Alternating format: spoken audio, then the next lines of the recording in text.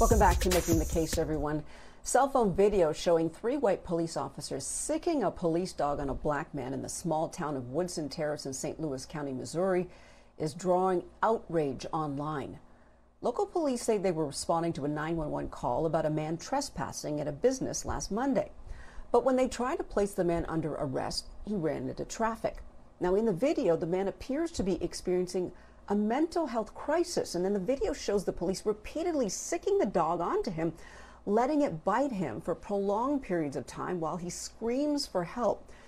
Now, we're going to show a portion of that video for you right now, but we've got to warn you, it is difficult to watch.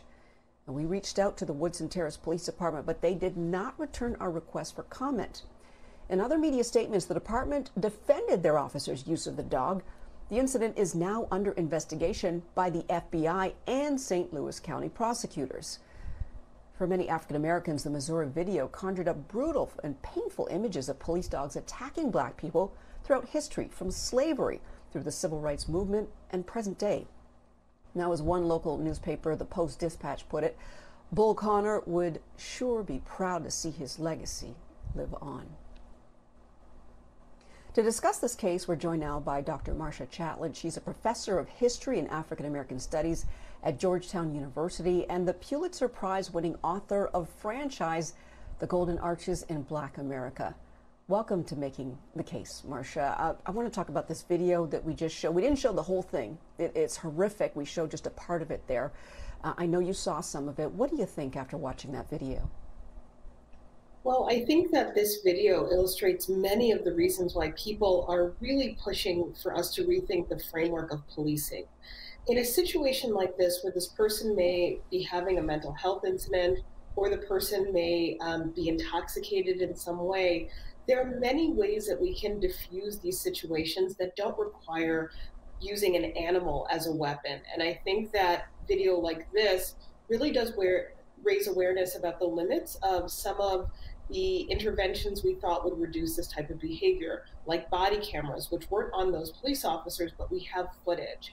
You know, there's all sorts of calls for defunding and dismantling the police because of incidents like that really do call into question whether or not this person is better served by having this animal attack. Yeah, and like I said, we didn't show the entire video. It's just too graphic and too much to show. But the man was apparently suffering from a mental health crisis. He was being arrested for trespassing, nothing serious. Why do you think police would think it was appropriate to use a police dog in this circumstances? They could have called an ambulance. They could have called for some other type of help, but they used dogs. Well, I think that it points to the fact that we know that there is no federal standard for police training. There's no set protocol for this type of engagement. It's police precinct by police precinct. It's, you know, city by city. And so as a result, there are no kind of set expectations about what's too far. And I think that we know historically, and we know from so much of the research, that when an African-American suspect is involved in these types of engagement, there's a greater possibility, a greater chance of violence being considered the first step rather than the last resort. Now, Marcia, you know, most people are familiar with images from the civil rights movement of police dogs being sicked on black protesters, but the use of dogs as a tool of racial terror actually dates back to the slave patrols. How does that history relate now to current day policing? Well, one of the things that scholars have uncovered was that certain dogs were actually bred to be in pursuit of enslaved people and to brutalize them. And so while we think of shackles as representative of the inhumanity of the system of slavery, the use of dogs in the pursuit of people who had run away and sought freedom, as well as a disciplinary tool, that has its deep origins in the ways that African Americans are policed and also trained to be afraid of dogs.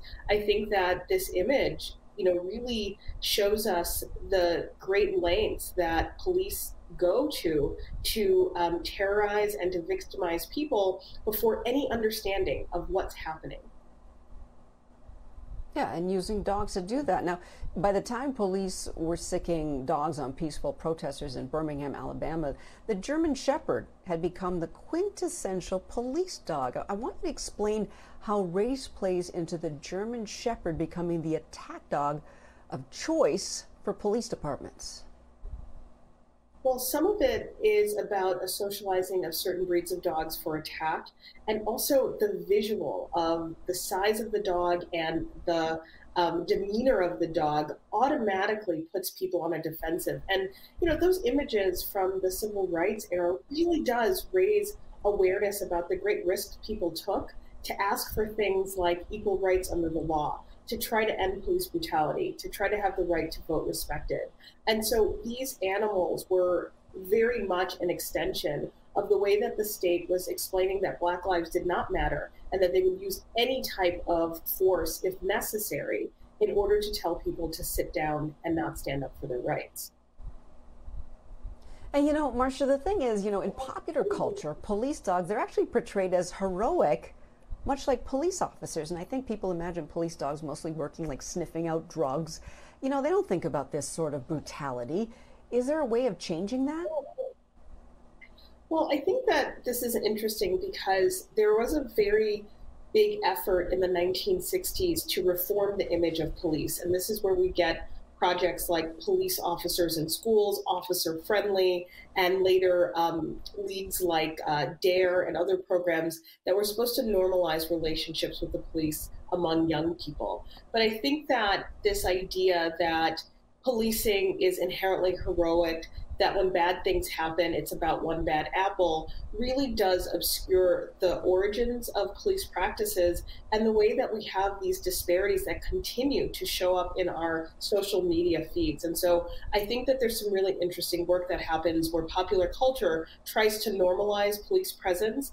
And, a dog sniffing out drugs can mean a number of things in terms of communities that are often surveilled because of drug use and the communities that are not. And so I think we have to be really cautious about accepting these images as just true and not really problematizing what they're trying to communicate.